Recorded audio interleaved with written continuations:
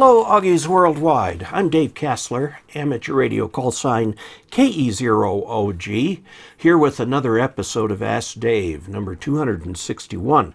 Or we could call it episode 2 of an inept computer maker on his second day of trying to make computers. I appreciate all the comments that I got from the video I put up last night, and I've been checking them out. I've been following links. I've been doing all kinds of stuff, researching what I must have done wrong, and I'm thinking motherboard, but I don't know. We'll see. Anyway, here is what I did with the computer, okay, after it was all the way assembled. Let me show you first the symptom. This is the symptom. There are no other symptoms, just one symptom. And my wife took the picture here. When I touch the little prongs that should turn the computer on, you get little bursts of power to the fan that's in the CPU cooler, and a little burst on the fan in the power supply, and then it shuts off. Now, you'll note in the picture that the motherboard does have some lights on it. Those are supposed to be there and outline its excellent audio path or something like that, but it does kind of follow the audio path. Anyway, those are on all the time if the computer power supply is switched on, even when the computer itself is switched off. Let me walk through what I have done. Like I said, I got bunches, several dozen comments yesterday, and I have been going through them and trying various things. Here's some of the things I have tried, okay?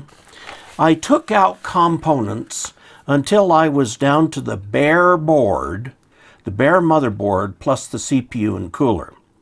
I've heard it is very bad to run it even for a few seconds without the cooler. So I had the cooler in place. And no matter how many components I took out, I got the identical symptom. There is only that one symptom that it comes on and it goes off. Power supply, I shorted the two pins together that you need to do to fool the power supply into thinking that it is on and the computer is on. And I did voltage checks of every pin. Thank you for those who sent me a link to the pin out there. I checked all the voltages with my wife's help, and all the voltages check out. Everything checks out. And the power supply fan turns there. I tried another power supply. I have one from a project from about 8 or 9 years ago. I took out the battery on the board and shorted the two reset pins. That didn't help. I connected headphones to the motherboard to the speaker output, and there is no power on self-test. No beeps, no nothing, no noise. Doesn't get that far. I took out and reseated the processor with the proper static control and everything, regrouped it and reinstalled the cooler. Same symptom. So I've got this symptom that's just symptom. Okay, well, several people have asked, well, what exactly are we dealing with here? And the answer is Core i7. Okay, Core i7, and this is a i7-6700K, 4 gigahertz, 8 megabyte cache, LGA 1151. I think that's the motherboard. So nice Core i7. Okay, brand new. This is the motherboard. It's a Prime Z370-P2. I guess that's what that is.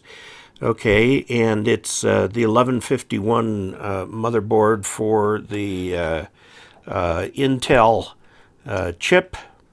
Okay, and it's got some graphics already on here. Plus I added a graphics card, which was this GeForce by Asus GTX 1650. It's not a very powerful graphics card, but then again, what I'm trying to do with this is just video. It's nice to have it because the video software will take advantage of it.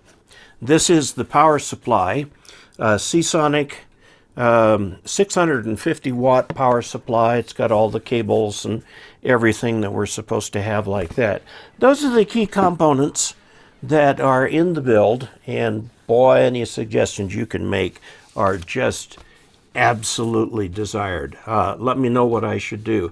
I have left a phone message for somebody in town who does build computers, but they're so busy right now with you know, people trying to work from home and so on, and the internet's been slow. Took me a long time to upload the video last night. Okay, toot my own horn, go to dcasler.com/support. Thank you. Until we next meet, 73. Keep those comments coming.